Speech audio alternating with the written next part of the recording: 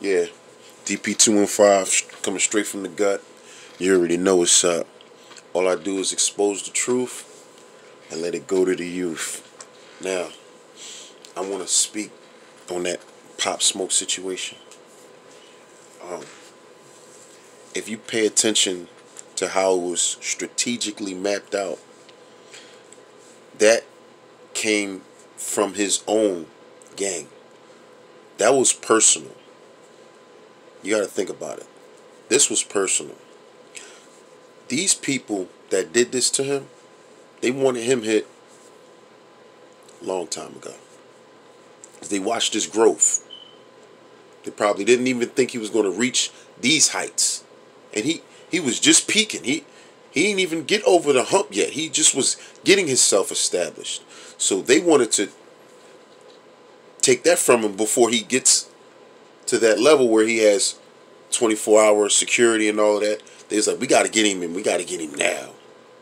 You know what I mean? And that comes from somebody that knows your schedule to the T. Somebody that has been watching you for a very long time.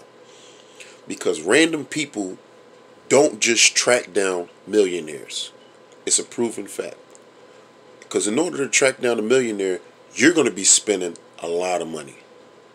Stupid money. You don't live the same lifestyle. They move around. You don't know where they at. You can go and try, but you know when you go and chase these people, they got people with them. So you're not going to get to them. But in order to get to someone that is worth a lot of money and they're in a private place, that means you know something. You know more than other people know about that person. Like you have a detailed layout of what they do. Boom, boom, boom, boom, boom. Okay, they're going to be asleep from this time to that time. After that, they do interviews and whatever. Celebrities don't get that much downtime. So think about it. 4:30 in the morning, he gets killed in his own home. Random people don't do that. That was personal. That was somebody from his own gang doing that. If not somebody affiliated with him on a personal level. And they wanted him, and that was the only time they can get him. Only time. Because other than that, he would have been busy. He would have been over here and maybe had to do a show in New York, or maybe got to go over in London, wherever. Got to do an interview here. Can't catch him. He with too many people. He got secure. He got entourage. Can't catch him. You got to catch him when he's sleeping. Literally sleeping. And how do you know that? Is if you have a layout of their schedule. Maybe somebody made a phone call. Yo, where you at? Crib? Then they knew. Go get him now, or else you won't be able to get him. You know what I'm saying? The motherfucker probably said, I'm about to go to sleep. Go. Go now. You don't know when the next time you're gonna catch him. You know what I mean? They don't get that much downtime. They don't live a regular lifestyle. We get downtime. We go to work. We come home. Some people hustle. They come home. We get more downtime than the millionaires.